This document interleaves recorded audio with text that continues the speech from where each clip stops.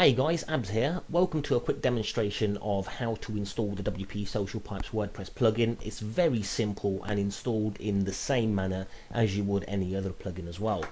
So I'm actually in a test blog at the moment, and what we need to do is go over to plugins. Once you go over to plugins, guys, you want to be clicking on the add new plugin button and then click on the upload button just here, the upload menu. Once you've clicked on the upload button, guys, you want to go over to the browse section and browse over to your WPSocialPipes folder, which is a zip folder, and just click on there and open the file and then click on install now. Once you've clicked on install now, it'll ask you if you want to activate the plugin or if you want to return to the plugins page. What we're going to do is actually click on activate plugin. Now what you'll notice is say up there that the plugin has been activated. Down here you'll also have a menu of WPSocialPipes, and it'll also give you a small description of what the WPSocialPipes does. However, what we need to concentrate on now is our settings area. Underneath settings you'll have a new option down here called WPSocialPipes, on which you can click on and then you can enter your details. You've got a few things up here that you can actually read through, guys, some nice useful links up there as well, which I would recommend you look through. But the way you'd actually get this plugin to work would be to enter your access key in there along with your transaction key in there, and what that will do is, that would be access key and your transaction ID that was sent to you via email.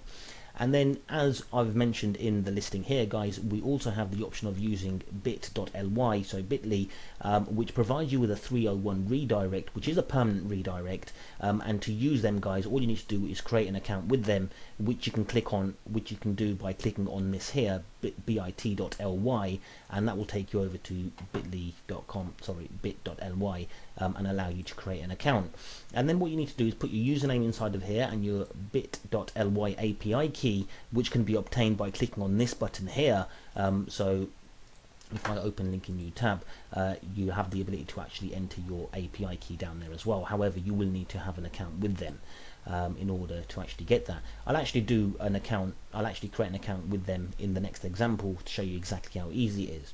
And then what you have here, guys, is addresses, and it has down here upload addresses. Now your upload addresses are going to be from PixelPipe and Ping FM. Upload addresses will be entered in here, separated by a comma. There doesn't have to be in any particular order. You can have a Ping FM and then a PixelPipe and then a Ping FM and a PixelPipe, or you could have PixelPipe email key followed by a comma, PixelPipe, PixelPipe, PixelPipe, and then comma, Ping FM, or you can have them any way you like. To get them keys and to get them upload addresses, guys, you just have to have an account with PixelPipe or Ping.fm, and then you click on these buttons here, guys, and it'll take you to the exact place where you need to actually get your keys from.